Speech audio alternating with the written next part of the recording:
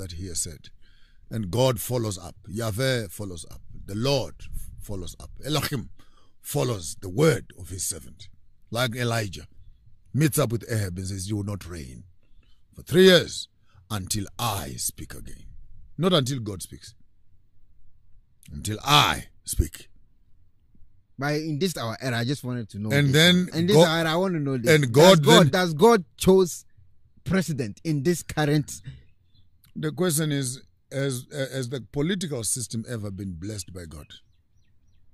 It is the Israelites who said, we also want the prophet, we also want the president, we also want the king, like the other nations have kings. And the whole colonial system as we have it right now, which has grown itself into the political space, into the governments that we have, are we saying God is with us in these political systems, or God is managing us in this or he's tolerating us? What is the difference between a government and the kingdom of God? How can we be talking politics when the Bible is talking kingdom? So you may want, for the younger viewers, I don't want to go too much there, I'll suffocate you. Please go and look for the works of Miles Monroe when he was dealing about the difference between a kingdom and the parliament, and how do we build the kingdom, and what is a kingdom, what are the fundamentals of a kingdom. So all political parties and all governments are crime scenes, where they're collecting taxes on land that doesn't belong to them and abusing people that don't belong to them. The land belongs to the kings and belongs to the people. And indigenous governance systems have been undermined for colonial political systems. So I would want to submit that the universe is tolerating the political system, but the political system is pushing us towards the matrix. That's when we'll know the beast that we have been tolerating all along, that the universe has never been in this. COVID gave us a small little introduction, just a small little pinch on the bum, just a small one. Just to tell you that your governments are useless, your churches are useless, your money is useless, and there is a bigger hand in the wicked world controlling that is running this, and our governments are actually in that pool. So are we as Africans, are we as spiritual people, are we as Christians going to be clapping our hands and putting fire on the pot that is cooking us? At the end of the day, who will be cooked? Us. So maybe we need just maybe to step back a little bit. I think our obsession and excitement with these prophecies and governments and power and money and contracts and the benefits of having prophesied over someone to get into power, then you are known, you are the prophet of so and so, you are the spiritual father of this political leader, and the benefits that come with that has overshadowed our sense of kingdom building. And it's unfortunate that we are promoting and feeding a tiger and a snake that will only come back and have us for breakfast. Has religion helped develop Africa? Yes and no, to an extent of opening schools, but I could say yes. But when you look at the quality of knowledge that we have received, is it the knowledge that has made us better people, respect God better? No. It has come in with a double-edged sword. Because at the end of our graduation, we have not become better spiritually. We have not become better materially. How many graduates are walking the streets unemployed? So we look at religion and say, has it done anything? It has built a few hospitals, but again, they've been used as abortion centers. The same hospitals again are vaccinating our children with colonial medications and etc. So hence it's difficult for me to answer that question, because it comes with sweet and bitter. It's sweet and sour. It's a hot tea and you put chilies in it. And when I put it on my lips, I don't know whether I'm burning from the heat or I'm burning from the chilies. So yes and no. Yes, they've helped us to build. But what have they built? What have they preserved? What have they destroyed? What have they... It leaves a sweet and sour taste in my mouth.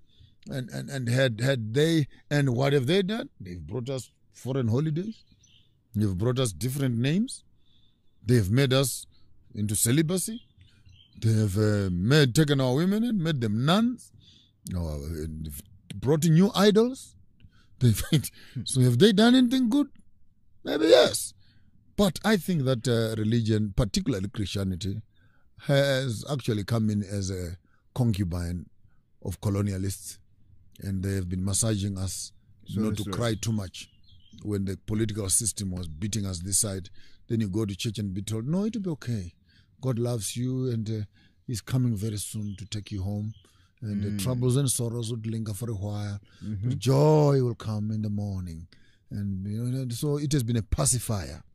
Had there been no religion, the African will have killed the white man by now. And the religion has managed our consciences not to revenge. No, revenge belongs to the Lord. And then members sit back and it's in the hands of the Lord. But if you remove the Lord from this, hence I always say in a sarcastic way that if there's any group of people that needed to be Christians, they're white people. Because it is because of this religion that actually they have been alive, particularly in the African continent. Just imagine had there been no religion, particularly Christianity. It would have been war. A man who rapes your mother, your father, takes your land, kills it, and burns you. In the same church, worshiping together. And you remove that Jesus from the picture.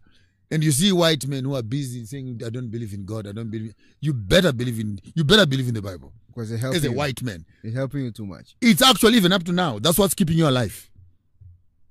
If I should start a church right now and say, there is no Bible, there is no Jesus, and there is no God, we must stand up and revenge.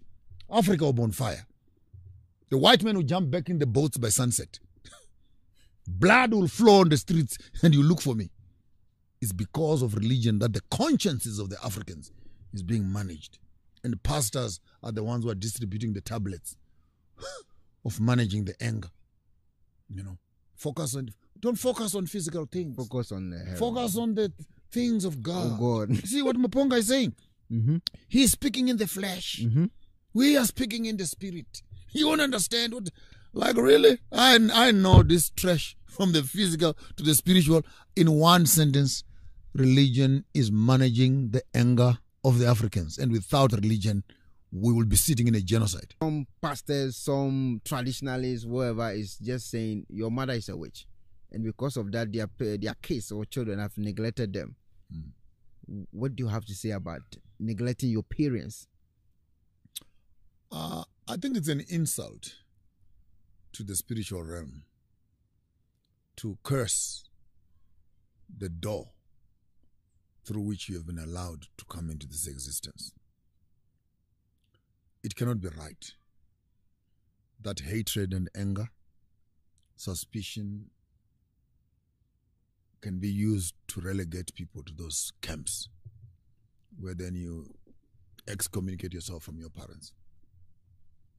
I would not find anything better to tell you except Matthew chapter 1, which says, here is Yeshua, the son of Joseph, the son of Boaz, the son of Ruth, the son of David, the son of Rahab, you look at that biography and look at prostitutes, adulterers, thugs, criminals, all being included on the genealogy of the Savior. If this is the genealogy of the Savior, what makes you think that your genealogy could be anything better than that? So whether your mother is a witch, is an adulterer, is a prostitute, is a thug, but no, man, for the love of God and for the peace of mankind, if you want to curse yourself, curse the door through which the universe has allowed you to come into existence. Respect those doors. It's beyond you. It's not for you to judge that you should lift up your hand and strike your mother because people say she's a witch. Love her. Look after her. Respect your doors. Honor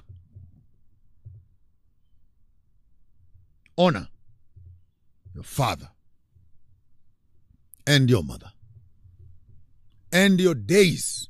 Exodus 20. will be many that I will give you while you live on earth. The only commandment with an insurance policy. And your days will be many. So there are many people who have gone to the graveyard much earlier because they did not respect and honor. I can't say much about that. I hope the spirit of the universe will interpret this to the hearts of those who think that it is their earthly duty to walk around looking for witches. And it will only feel bad when one day you are also accused of being a witch. Then you'll understand. But man, let's not wish them bad. But take this insurance policy in Exodus 20 and make it part of your template before you do anything stupid and silly. The one who wrote this book, if he is truthful, his word cannot lie. And to bridge what is on the text, you will cut your life short.